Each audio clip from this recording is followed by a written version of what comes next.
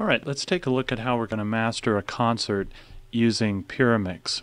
The concert we're using is the October 20th, 2012 Peabody Symphony Orchestra concert, during which Lawrence Manchester received the Alumnus of the Year Award. I've already taken the master discs and copied the audio data onto the drive in these two folders. So we have disc 1 here that shows the each of the audio tracks on the disk. These extra files show up once I've imported it into Pyramix. So if your project hasn't yet been imported into Pyramix, you won't see those additional files. Disk 2, as you can see, these were not yet loaded into Pyramix, so we've got 1 through 5 there still existing without the additional files. So what I need to do now is go into Pyramix so we can start working on this. I've already got Pyramix open in the background, so it opens very quickly. And we're going to go under Project and create a new project. So 44.1. In this case, we're working with a project that's just 16-bit. It's coming off a CD, so there's really not much advantage in this case to going to 24-bit. That's really more advantageous when you're working with a microphone-based source or transferring from analog. Going to next here, Project Workspace. We're going to use our typical formatting here, and we're going to call this PSO concert. I'm going to put LM so we know it was Lawrence Manchester, and I'm going to have you put your name in parentheses so I know whose project is whose. There, my phone's ringing in the background, but that's okay. Scrolling down the list here, I'm going to look for the drive that contains the audio files. Is right here, and I'm looking for the concert files right there, and that's where I'm going to store this project. I click Next one more time, and here I can pick what kind of mixer I want to use, which is just kind of a quick way to get up and running. We do have a CD mastering setup, very basic, 2 channels going to a stereo summing bus. I think that's going to be fine for what we're doing right now. So I'm going to hit Finish, and that's going to create this basic session for us to start with.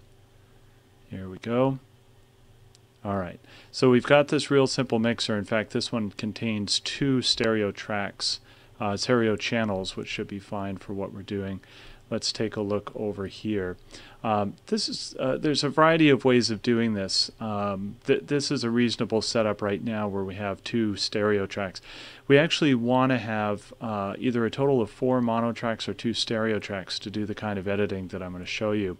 We're going to do something that's called source destination editing. You can see it right here under the edit list. And there's a bunch of options under here that'll become more familiar as we get into this type of editing. And what we're going to do is come down here under track groups, and we're going to create a couple different track groups. One that's called source and the other that's called destination. And those names are just names for us to conveniently identify with to actually have the functionality of those types of tracks. We need to select that under type. So they're not free tracks, they're a source track and a destination track. The other feature that we want to incorporate is this auto mute, and you'll see why that's important shortly here. And by the way, if we're not really using the mixer and we're working with a computer with just one screen right here, we can get it out of our way and give us more access to our editor window just by clicking this button up here. We can always bring it up later if we need to mix something. So let's go under tracks now, and we can see that even though they're showing up as stereo, we do have inputs 1 on these 2 guys and inputs 2 on these 2 guys.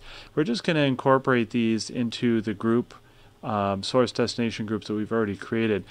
You can do this kind of however you want, but I'm going to make the top 2 both destination here and the bottom 2 both source. You can flip those around, but this is a fairly logical way of doing it, so I'm going to keep it like this for now. Alright, now one thing you're already noticing here is as I click in a particular group, so when I'm in the destination group, you'll notice that the source mutes, and vice versa. When I click down here in the source, the destination tracks will mute. That's kind of the key to this type of editing. You can do this kind of editing in something like Pro Tools or Logic, but it's a little bit cumbersome in that you don't have that auto mute feature, so it means you're manually having to mute something that you don't want to listen to. This is a lot more efficient way to work.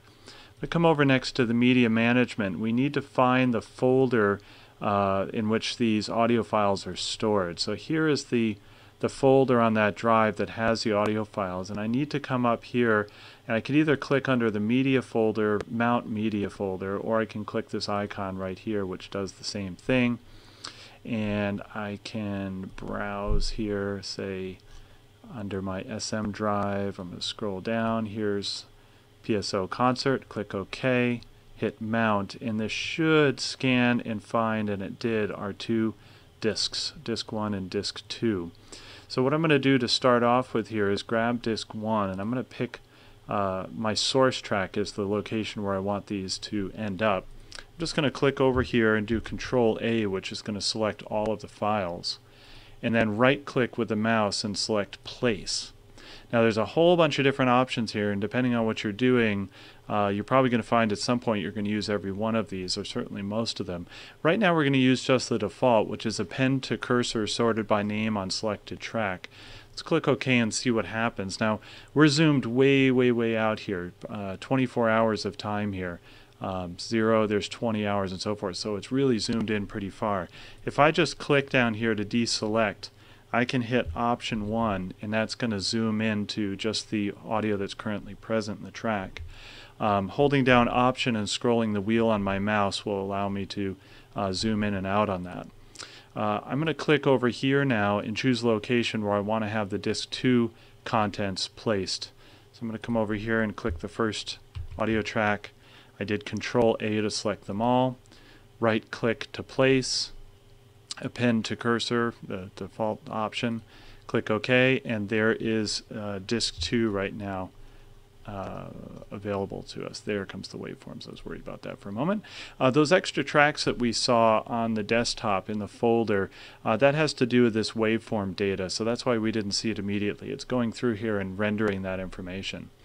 So here's what we need to do now. We need to start listening to the audio files. Oops, pardon me. Let me just close out of that. We need to listen to the audio that we have here and start assembling the audio. Alright, so let's find the beginning of the audio here. I'm not sure if you're going to be able to hear this on the video recording very well or not. Let's close this down below since we're not going to need it right now, and zoom up on this a little bit. Okay, so you may be hearing that through the microphone coming through the computer speakers. This is the beginning of this first work, and this is the starting point where we're going to grab the audio. So what I'm doing here is when I move the cursor around, I'm hitting the open bracket symbol, which is the one that's right above the return key. You've got an open bracket and a close bracket. So I'm using the open bracket to select this portion here. And I'm going to zoom out and find, in this case it's just a one movement piece. So I'm going to find where the piece ends. It's still going. Here's a quiet section. And here's the applause. So we're going to need some of that, not all of it. So I'm going to grab some of that for now and hit the close bracket, which is directly above the return key on a Mac keyboard or above the enter key on a Windows keyboard. And the exact location of this and the destination doesn't matter a heck of a lot, but I'm going to just pick here around 0 and hit my open bracket symbol. And what you'll notice is that it creates the open bracket location, but it also, and this is actually a really cool feature, shows you the location of where the end is going to be of the selected region. Now, by default, there is not a keystroke for this function. We're going to do insert source to destination. Most of the systems at Peabody at one time or another had F1 set up as that keyboard shortcut. So you can try hitting the F1 key. If it doesn't work, you just have to go under source destination here and select it manually. And you can go under the keyboard shortcut editor, find that under your source destination editing here, which is I believe under the edit menu here somewhere. Here we go, insert source to destination, and you can just teach it what you want to use for that function. So I'm going to close out for now. I'm going to hit F1, and you'll see that all that audio now has been pushed up to the destination. The beauty here is that even if they're not, if we go up here to play the top part, it's playing there, and if we click down to the bottom part, it's going to play down here. So we're always going to have our raw data to access while we're putting together a finished version. This is really the idea of source destination editing. I'm going to zoom into the beginning here and see how this starts. And that looks pretty good. Okay, so we can zoom in here. I keep hitting the wrong key. And we could just click on this audio clip is the term. We call it a region in Pro Tools, but in Pyramix it's called a clip. And we can adjust this fade in. It's probably something you're familiar with. And play it, and that background noise comes up. That's going to be fine for a lot of situations, but where we need to get a little bit more detailed, there's the edit fade window is going to be much more useful. Let's take a look at this right now. I'm going to zoom this out just a little bit. And this is showing us more detail on the shape of that fade in rather than just the generic linear fade in. This actually has an exponential fade going on right now. And we have a bunch of preset options. The one that I'm going to recommend for the beginnings and ends, in most cases this cosine is going to be the best sounding one. So we're going to grab that. And then again, you're not going to hear this all that well right now, but when you play with it yourself, you'll be able to. This is going to be auditioning the edit in with the curve. And so that's going to play through this and then into the audio that comes after it. You do have the option of setting the pre-roll time, so in this case there's nothing before it, so that's not very meaningful, and a post-roll time, which is how long it's going to play after that point. You can go in and change these to the default settings that are available. Right now we're just doing stereo, so this is very easy to see. If you're doing, say, a big orchestral project or wind ensemble or something of that nature where you've got lots and lots of tracks, showing all the tracks is going to be very difficult, make it very difficult to see what you're doing. So you can choose to see one or two tracks and simplify that a bit more. So let's close out of this for right now. That all looks good. If you don't like what you did, you can hit this thumbs down, which basically is a cancel and close the editor. This is accept changes, and although it says close the editor, it doesn't always work that way when you're in this kind of view. So I'm just going to send that back down to the bottom here by clicking that little thumbtack and zoom back out on this. And we need to find our applause. Here's where our applause starts, and we can look at the time and see that's at 11:18. Why don't we do about 20 seconds or so, so that's going to bring us up to 38. So that's the point at which we want the new piece to come in. So I'm going to move my gate over just by hitting the open bracket to bring it to that spot. Then I'm going to come down here. Now another thing that you might find useful is you notice when I zoom in and out, both the source and the destination is zooming with me. If I come down here under my track groups, one of the things I can do is free zoom both of these groups, and that means that as I'm zoomed in up here, I can zoom out on my source tracks and still be seeing the same thing up top. So here is where the next piece comes in. This is probably tuning. Yep, that's just noise. So I'm going to scroll over, and by the way, holding Control and rolling your wheel is going to allow you to jump around side to side. This should be the beginning of the next piece, which is Strauss's 4 Last Songs. So I'm going to zoom in on this. I'm going to find the spot, getting comfortable with your keystrokes here, which is Option Shift 1 and 2. We're going to zoom up and down, make it easier for me to see what I'm doing. Now in this case, I'm going to want to grab a bit of sound beforehand. I'm going to do that right there. And I'm going to scroll out to the end of this piece. We've got some movements going here, and I believe this takes us all the way to the end of this disc, most likely. So I'm going to jump out here right for now and just grab all of this. It doesn't matter that these clips are separate. Pyramix is going to grab everything that's within these gates and put them together. Then when we get up to the destination, we'll cut some of this excess stuff out a little bit. So I'm going to hit F1, And let's zoom out on this and see what we got. Here is the actual cut that we just performed right here. There's where the clapping, the applause goes away, and then right into silence after that, which isn't exactly what we're looking for. So what we need to do is get our cursor in the same ballpark as this splice, and then go back into our edit fade window, or the fade editor as it's called here. I can grab the top edge of this window and drag it up to see more detail. Quite often where it starts is too far zoomed in for this kind of work. It's better for real detailed editing. Once we've got this in the general ballpark, I'll show you just a couple things we can do here. If we need to change where this comes in on the in audio, what's on the right side of our splice, we can just click and drag to move that around, and on the outside we can click and drag.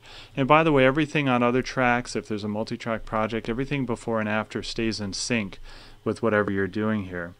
What I really want to do though is I want to create a bigger crossfade. I want to be able to hear the applause kind of fade out to not digital black, but I want it to fade out to room ambience. So while that's fading out, I want the room ambience to kind of sneak in. Now this is the kind of thing that's going to be helpful to listen to on headphones, because there's a lot of detail that'll be missed even just listening through speakers in a studio. So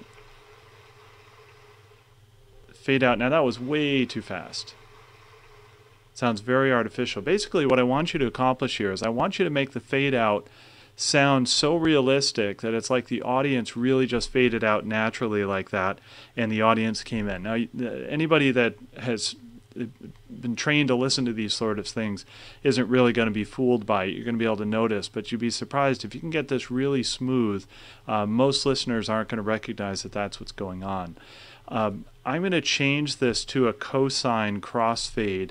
Now I wouldn't do this for just a regular music edit, but I think it's going to work well in this transition here. Let me just see how this works.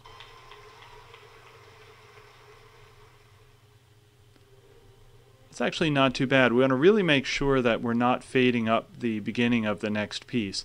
Now one thing, when you're doing this kind of editing, what's quite often useful is to not have the length of these two linked together. So if I break the link, I can actually reduce, oops, I want to undo that. I went too far, sorry. Let's rebuild this really quickly. So let me zoom back out. We're going to relink these, create that nice big long crossfade. I'm going to move this over to there.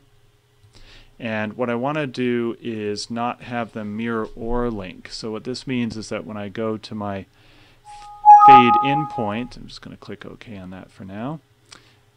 When I go to my fade in point, I can drag it over and have it now be independent of the fade out. So let me go to my fade out now. Because these are no longer linked or mirrored, I'm going to go under my out and make that a cosine out, which I think is going to be most appropriate.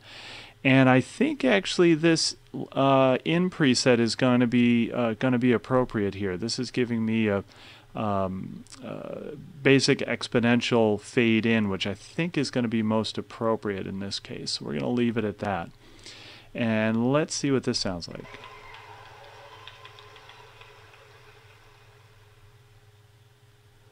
Good. I think that sounds pretty good. Now, in the case of positioning this, if our position is still linked. So as I move this, if I decide that I want a little less applause but I need a little bit more room ambience, I can slide this around. And if I find that the timing is right but I just want a little bit more time with the ambience afterwards, I can grab over here and move this around. So really powerful tools here. So I'm happy with all that. I'm going to click the thumbs up. I'm going to close out of that, and we can see that obviously this would have been nearly impossible, if not impossible, to come up with that kind of detail just working within the editor here. So we've got that real nice transition, and when it comes time to put the CD marks in, I can grab any location I want. It doesn't have to be right at the break. It can be any location, like say right here, where I want to drop that marker in.